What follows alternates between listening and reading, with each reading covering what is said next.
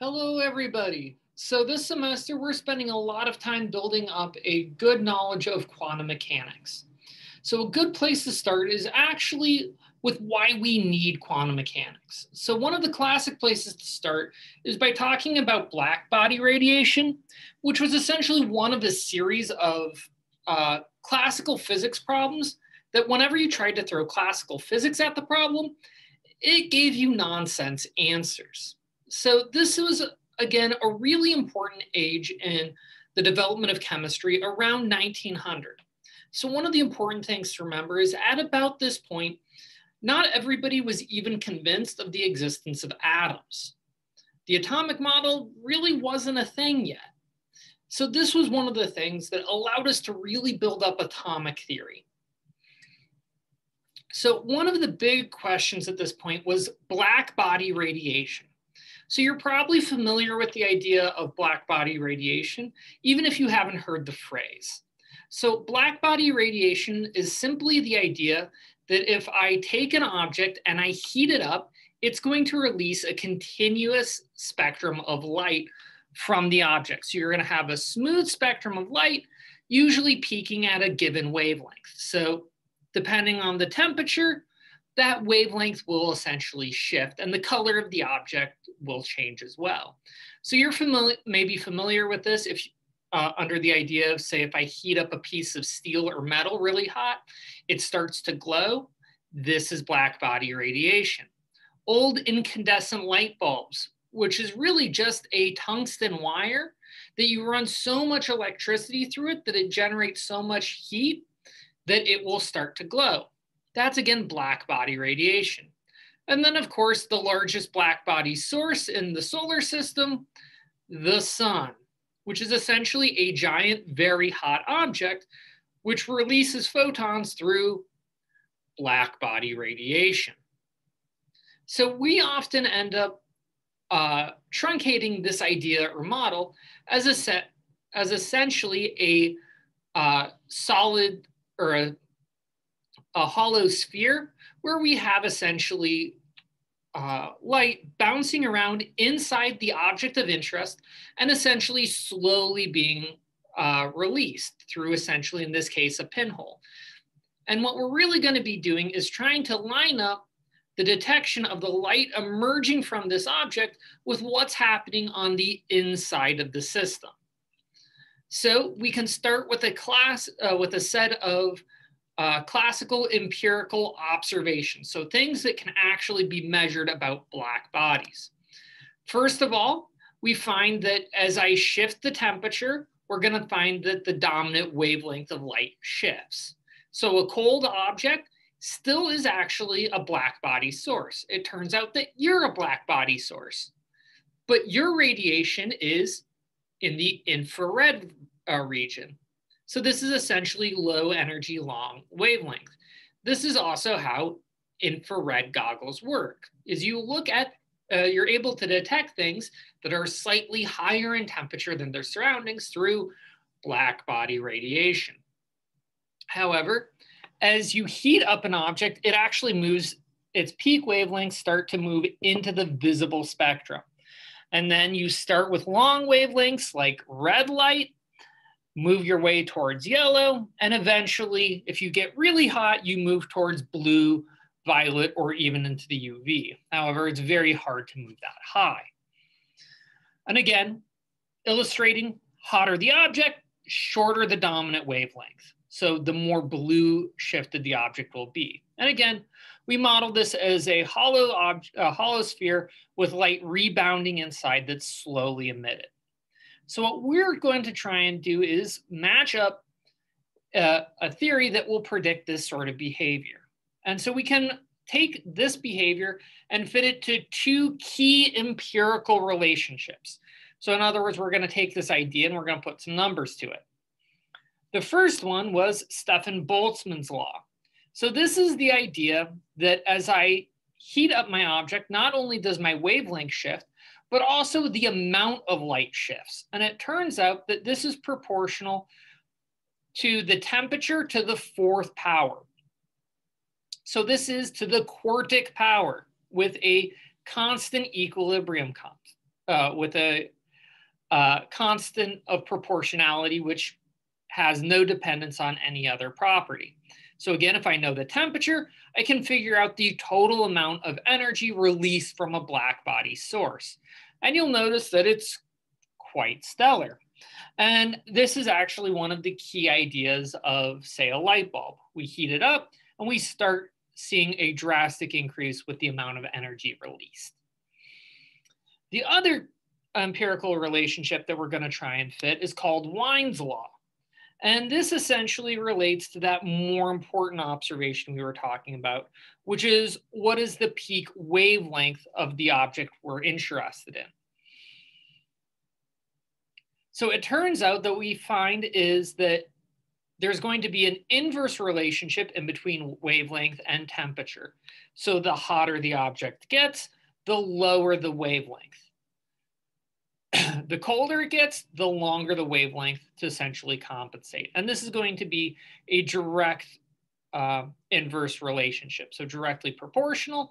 You can imagine treating this as the wavelength equals a constant over T. And so what we need to try and do is find a way to predict these behaviors, because again, these are wonderfully useful laws, but they tell me very little about how this energy is bouncing around inside my object and how it's being released.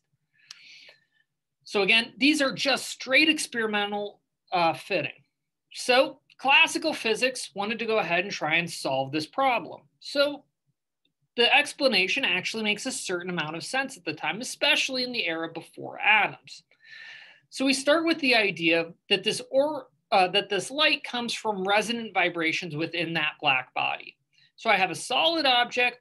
I've got essentially vibrations going through the object. So I've got electromagnetic waves inside my object. Occasionally they're released from the material, and then that's what I'm seeing.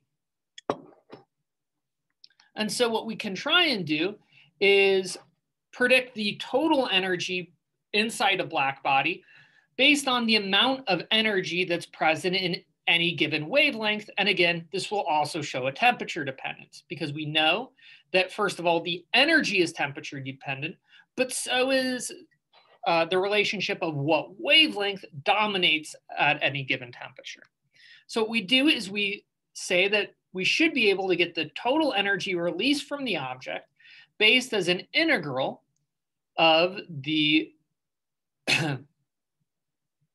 energy at any given wavelength times the differential of that wavelength. So a smooth integration over this function should hopefully feed back the total energy released by a black body. So a good place to try and start with this was a classic physical relationship that we actually used a fair bit in thermodynamics. And this is going to be the idea that each of these wavelengths should be an independent oscillation. So each of these wavelengths should represent an independent vibration inside of my object, and thus is considered a degree of freedom. Well, we found out last semester that classical physics predicts that every degree of freedom has an energy of 1/2 kT. So again, 1/2 the Boltzmann constant times the temperature of the system. So that should simply be the spectral density. So then if you integrate the system, you have to be careful, because you have to integrate it over 3 dimensions, which is how we end up producing an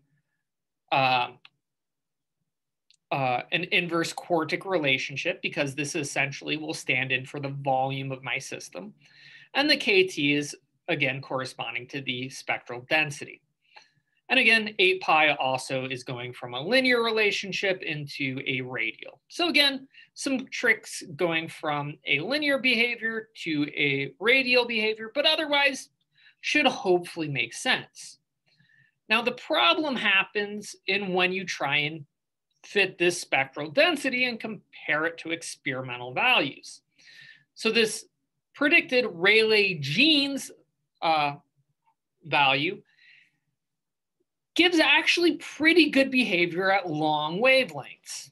However, as soon as you go to low wavelengths, it breaks down, and it breaks down hard.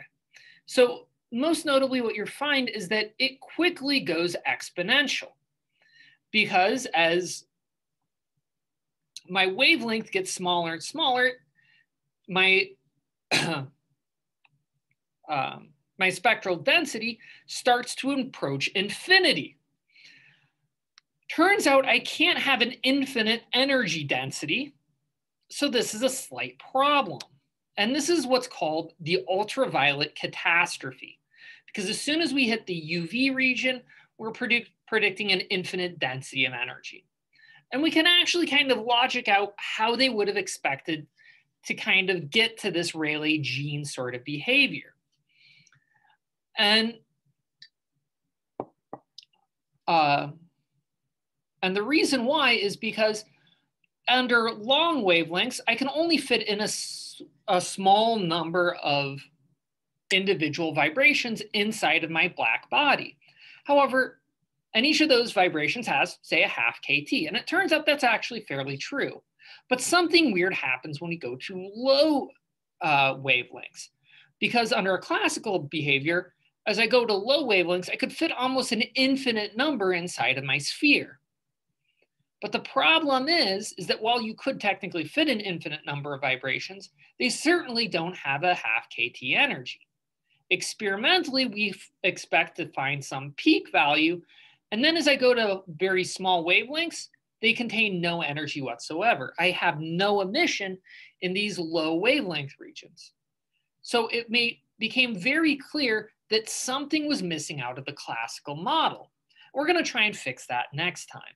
However, I do want to actually end on an important idea. And that's that this Rayleigh-Jeans, one of the important names you'll find here is Rayleigh. So this is Sir Walter Rayleigh. This is the person who originally came up with most of our descriptions of the behavior of light. This is one of the most important figures in original classical physics. And it's important to note that no matter how big the name, they can still get a problem wrong. And this is one of the powers of science.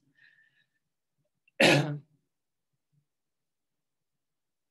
power of science is it does give us a method of self-correction. You can see when things have gone wrong. So it doesn't matter if you happen to be the winner of the 4th Nobel Prize in physics. You still get things wrong sometimes, and it turns out that might be what you're remembered for. So next time, we're going to go ahead and move on to the idea of how we can use quantum mechanics to fix the ultraviolet catastrophe. Until then, take care.